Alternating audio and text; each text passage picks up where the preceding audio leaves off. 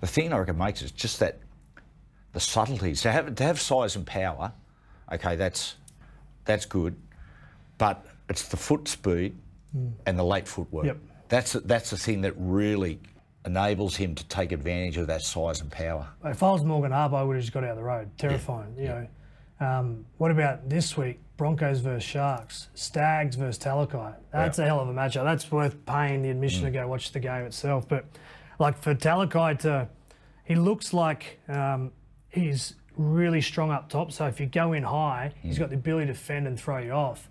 But then, as you said, if you go low, he's got that little hip shift and can keep momentum going. So there's no doubt that there's going to be a lot of teams trying to work out the best way to stop him. And through history, if there's a big guy, you know, that can break lines, you know, it's definitely got to go legs as your first target. You've just got to get one or two together and hope the cavalry comes soon.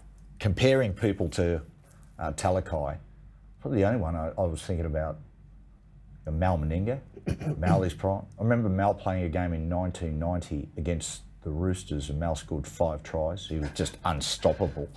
And when you think of Mal Meninga, you think size and power. But like Talakai, where the subtle part of Talakai's game, the footwork and the foot speed, you know, enables him, you know, to take advantage of that size and power. With Mal had beautiful hands, Coops, and he doesn't get credit for that. You oftentimes see those backline moves, you know, it goes Stewart, Daly, long ball to Meninga, and Mal just going up and then just feeding Belcher off his outside hip. You know, having that, you know, it's great to have size and power, but you need to have that little bit of subtlety in your game. Yeah, I never played against Mal, so I'll ask you for some defensive tips on Mal. How'd you go against him?